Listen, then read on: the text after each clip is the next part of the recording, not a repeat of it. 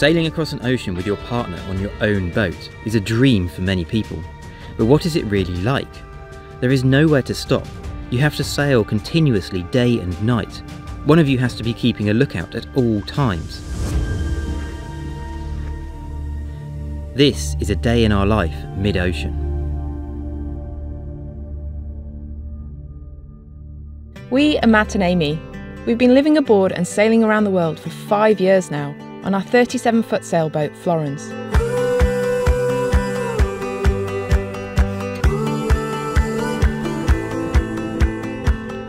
We have already crossed 2 oceans together and are now on our toughest challenge yet, crossing the Indian Ocean. In this episode, we'll show you how we manage life on board at sea, our watch routine, and the daily decisions that we have to make about route and sail choice while sailing offshore double-handed as a couple. We are hundreds of miles from land, halfway through our voyage across the Indian Ocean, and this is what a day in our life is like.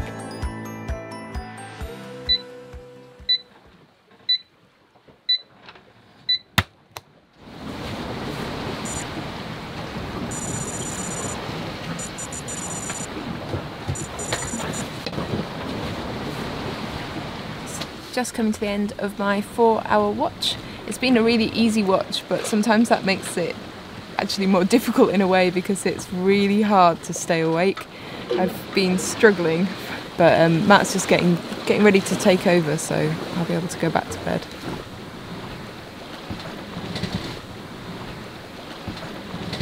It's a lot less wind than we were expecting, isn't there? Yeah, a lot less. It's just literally died off more. We've had more like 14, 15 knots for the last hour, but okay. Yeah, no clouds to worry about, no ships, all fairly easy, just a bit slow. Alright, well, sleep well, and I'll see you in 4 hours. It's another beautiful moonlit night. It's so bright it's almost like daylight, but unfortunately it still won't come out on this camera. And we're going fast in the right direction towards the Seychelles. A little bit more of a confused sea state, which is what we'd heard about when we did our research about the Indian Ocean. It's still pretty special to be out here. This is our 15th day at sea on this passage, and by now we're becoming more used to the broken sleep pattern required for offshore sailing.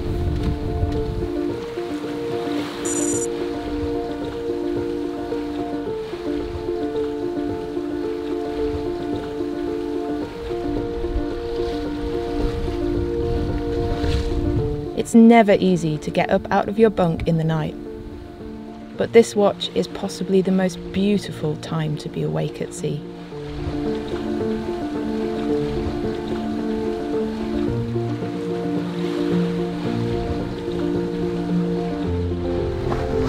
Oh, the sun is super bright this morning.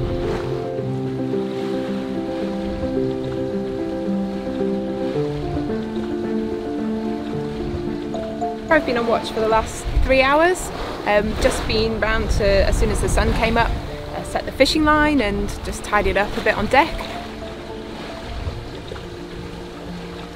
Just spent a bit of time tidying up the cockpit from last night, putting any ropes away that we didn't need.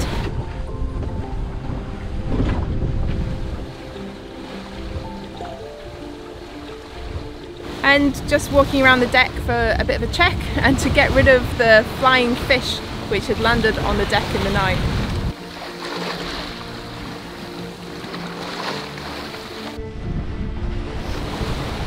The wind and the sea state have really calmed down during the night, so it's making for much more comfortable sailing. Not quite doing the 7 knots that we were managing yesterday, but yeah, it should hopefully have allowed Matt to get some sleep this morning. Matt should be up in about 10 minutes and we'll check the latest weather forecast and see about having some breakfast.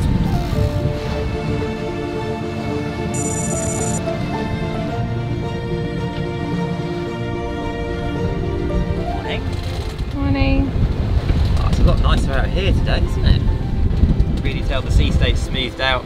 You're so comfy in bed because the boat's just heeled over that little bit, so you're kind of like held into bed instead of rocking fully both ways. So normally when it rocks both ways you get half thrown out of bed, but I didn't want to get up this morning. It was nice and comfy. Beautiful, yeah. 15, 16 knots of wind. That is perfect sailing wind. Cool. Right, I guess I better get the weather and see if it's going to stay like this.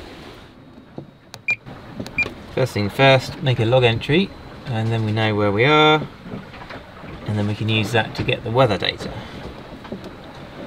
Check the pressure, 1008.5 millibars, so that's not changed very much, so that indicates things should be steady.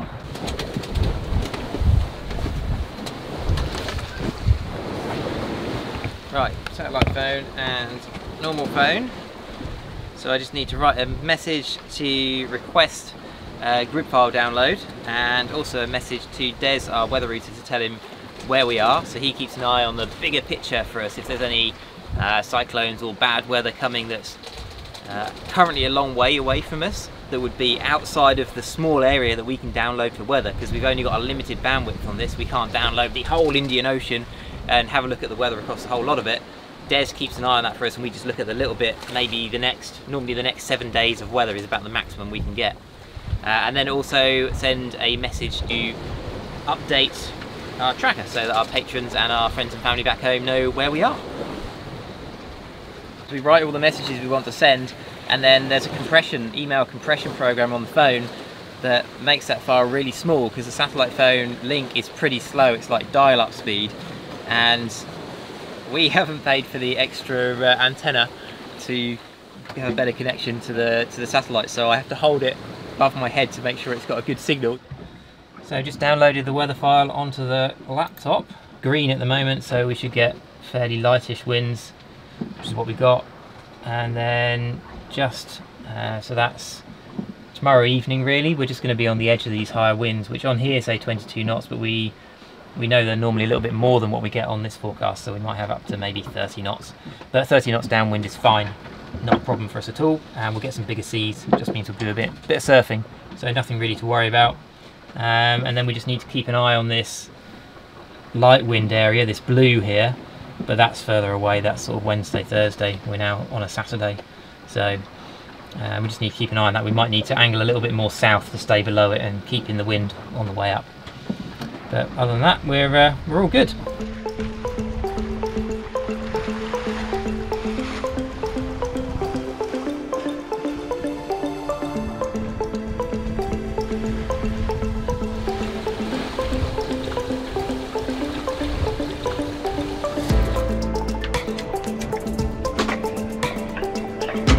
Even on a calm day like this, you can't make a cup of tea without wedging everything onto the gimbal stove, or having anything on the countertop without a non-slip mat. In windier weather and bigger seas, even something as easy to make as instant oatmeal becomes a juggling challenge that we don't always achieve. Bit rolly today. What happened to the porridge? Went everywhere. One big wave, and away it went. It's not what you need when you're tired in the morning. Stopped out the bowl.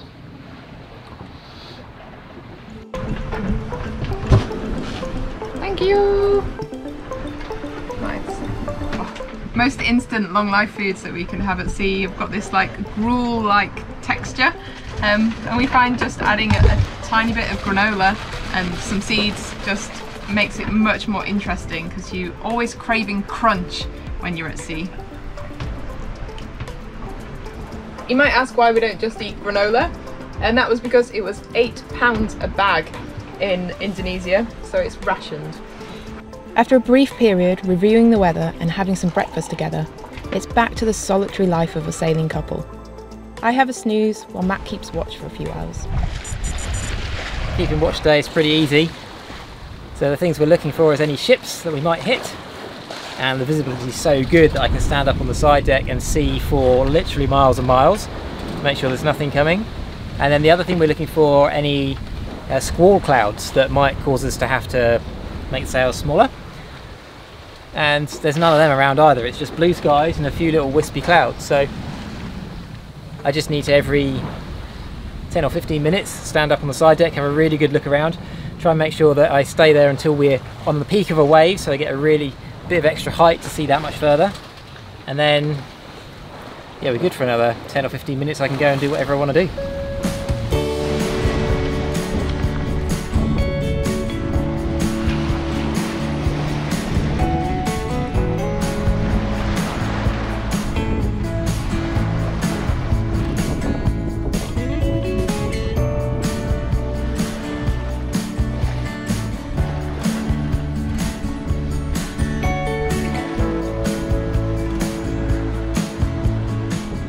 tend to have a walk around the boat about once a day, just checking out anything for any chafe, anything that's creaking or might need any lubrication, just to make sure that we don't get any surprises.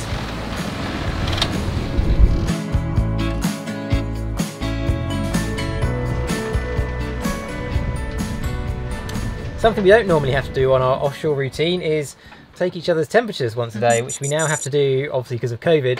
To be allowed into the Seychelles, we have to have a temperature check once a day, every day, on our passage across, so that we then present that record to them. But the good thing about that is that then when we arrive, because we'll have been at sea for more than 3 weeks, they're quite sensible about it and they don't make us do a further quarantine. Yep.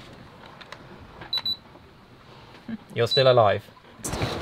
Just received the latest update from Des, who's doing the weather routing for us. He's got access to the internet and can see the bigger weather picture across the Indian Ocean, and he's been updating us on a rotating tropical storm which is currently to the east of us and heading this way. Dear Matt and Amy, I have sent you the projected track of the epicentre of the mini RTS. The track shows that you will miss this event assuming you continue the course over ground and speed over ground in your latest report. I would recommend you drop 10 degrees on course over ground to 285 max to ensure a bit extra safety margin in case this system either accelerates or deviates south instead of heading north. Otherwise, no other threats. Have a great day, Des.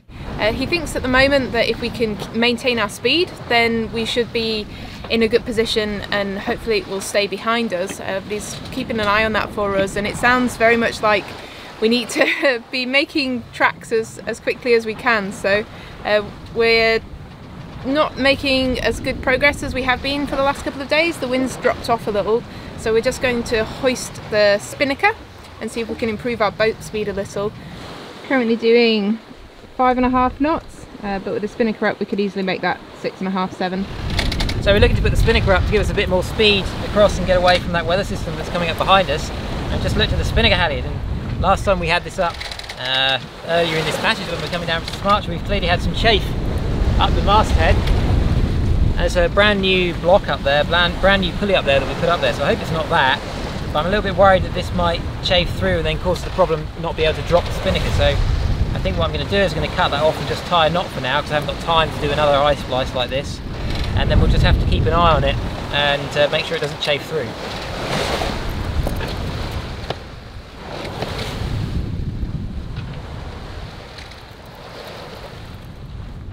Right, that'll have to do until we can do something better, when I've got more time to do a proper ice splice.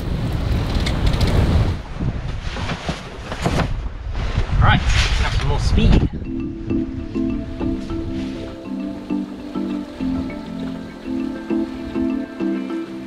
We never used to wear gloves on board, but 12 months of not sailing far in Indonesia has made our hands go soft.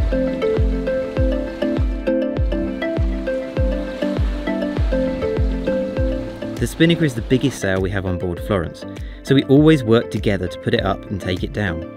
5 years of practice sailing Florence mainly downwind around the world have honed the techniques we use to handle the spinnaker between the two of us. We'll put a link above to a video which shares those techniques for spinnaker handling.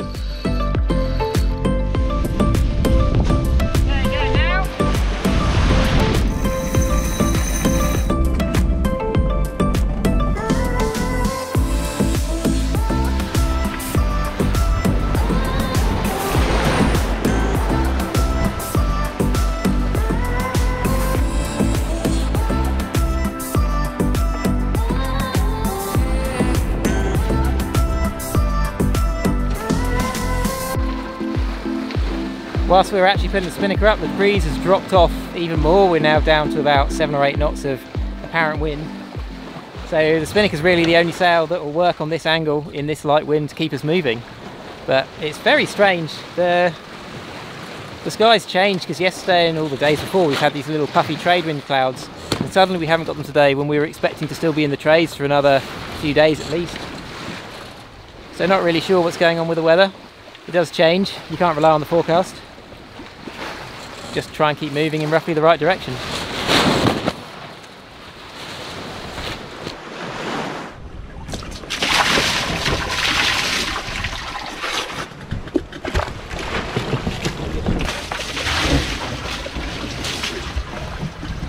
doing fairly well on our water rationing. We're over halfway, but we've got over half of our water tanks left.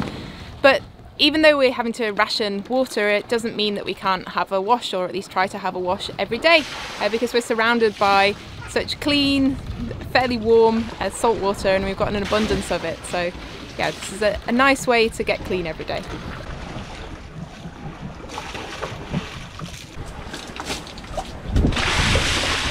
The risk of falling off the boat is much higher when we are leaning over the side and dragging along a bucket, so we limit this activity to the short section of the day when we are both awake and on deck.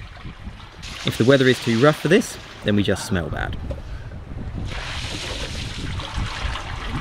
Okay. Feel better for that. Matt's just gone for a snooze, so he'll be down below for probably a couple of hours, and I'm just keeping watch. We've still got a spinnaker up, so it takes a little more attention than the rest of the sails, as it's more likely that the Aries or the wind vane can't quite cope and change direction soon enough. So sometimes the sail flaps and you have to sort that out. So it just takes a bit more watching than the other sails, but it does seem to be gaining us a good speed, so worth keeping up for now.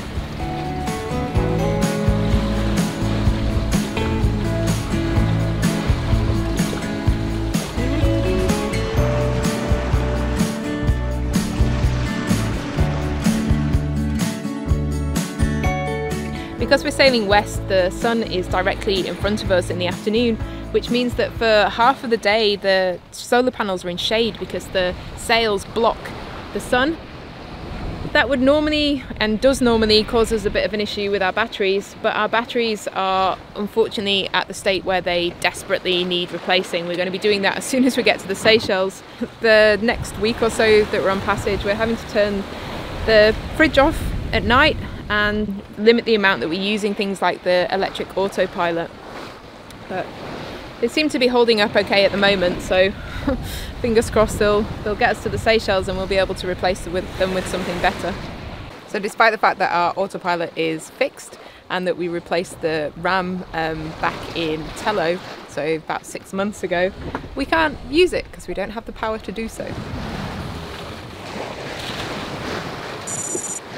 5 o'clock and Matt's up from his snooze, and it's about an hour before we have to start thinking about going into our night watches, so we need to start cooking some dinner, but we haven't caught fish today and we're starting to run out of fresh vegetables. I think we've got pumpkin, a bit of white cabbage and some carrot left over, so I don't know what you fancy, an omelette or stir fry? Stir fry? Stir fry will do.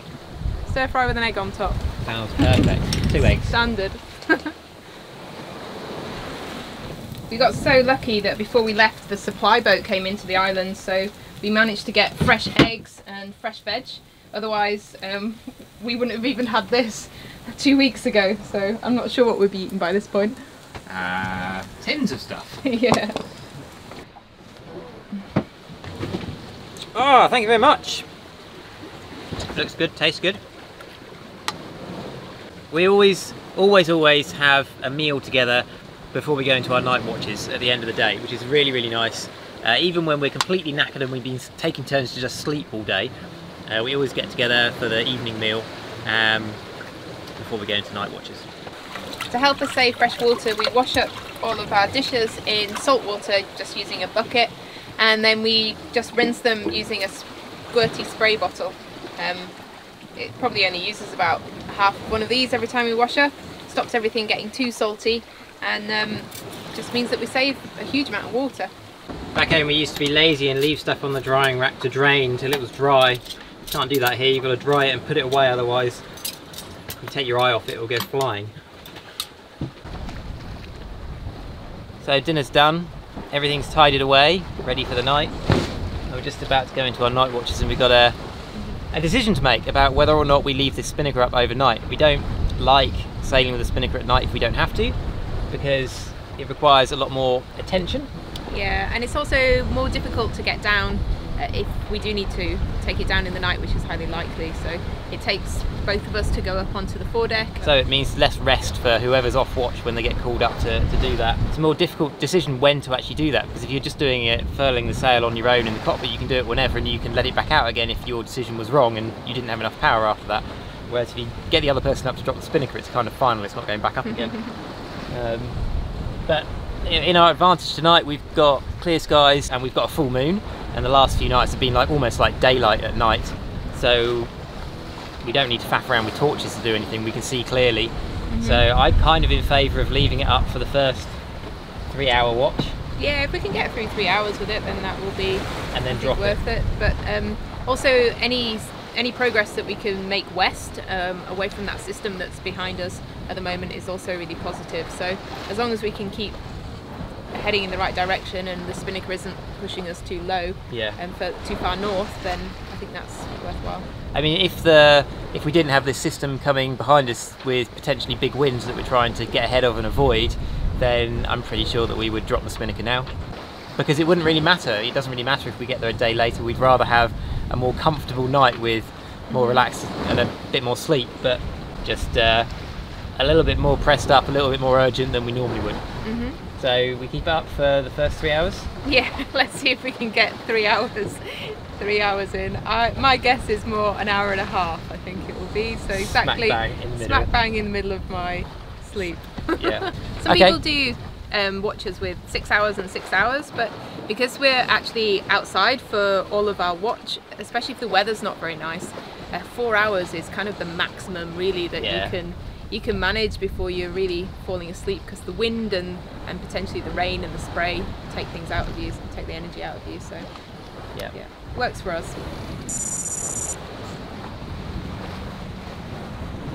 Just setting an alarm. This clock was actually a last minute purchase before we left Indonesia, and it was the only digital clock we could find, but it doesn't actually keep the time very well, so we have to change it every, like 3 days? I think it loses 5 minutes. But it's actually one of the best things that we have bought for offshore sailing, because we used to get one of us to wake the other person up, and when you're so exhausted because you've just had like a couple of hours sleep at a time, it's quite easy to resent and be quite grumpy towards the person that has woken you up. So this has saved a lot of midnight bickering. I think this has probably been the easiest passage we've had in that respect. Yeah, it's also a really good safety feature, because the way that we used to do it before, if the person who was on deck actually fell over the side, then the person who was sleeping could potentially sleep for like 6 or 8 hours before they even realised. Lash yourself in. You want to fall out when we roll? It's like sleeping in a cot. Even if you don't really need it, sometimes it just gives you that little bit of peace of mind that you're not going to get thrown out of bed enough to actually fall asleep. Night night. Night night. See you in 3 hours. No, I think 1.5. No, I think 3. Oh, I can hold on to this spinnaker.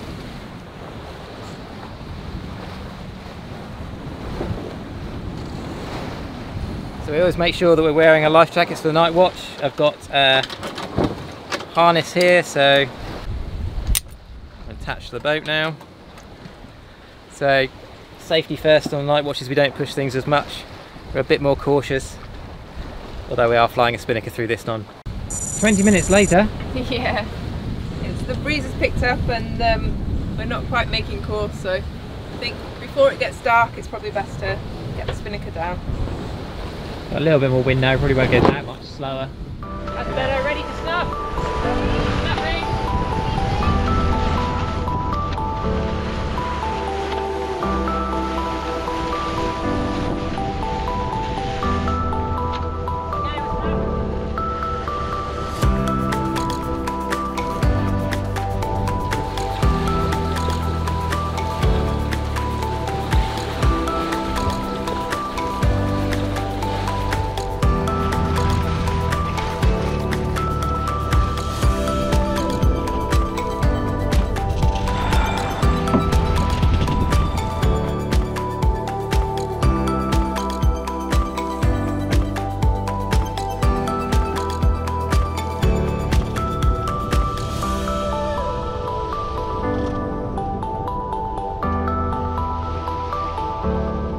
As the day comes to a close, I put the fishing line away and tidy up the cockpit ready for the night. The sunsets are amazing at sea. It's just a pity I have no one to share them with.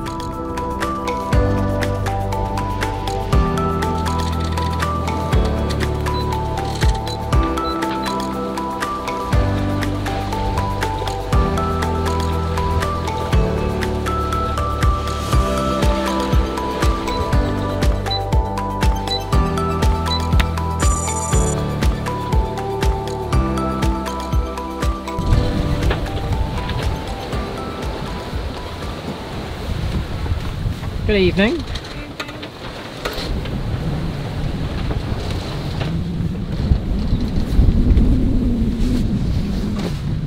How are we doing? I'm doing alright. The breeze is pretty light, anything from 7 knots and occasionally up to 14 knots with a surprising puff. We're trying to make somewhere between 280 and 285. We've been doing anything between 4.4 knots. Next time, we're into the final week of our Indian Ocean crossing. We push on sailing fast and try to escape the approaching bad weather, but still get hit by strong winds in the night. It's middle of the night and we've got 30 to 40 knots of wind.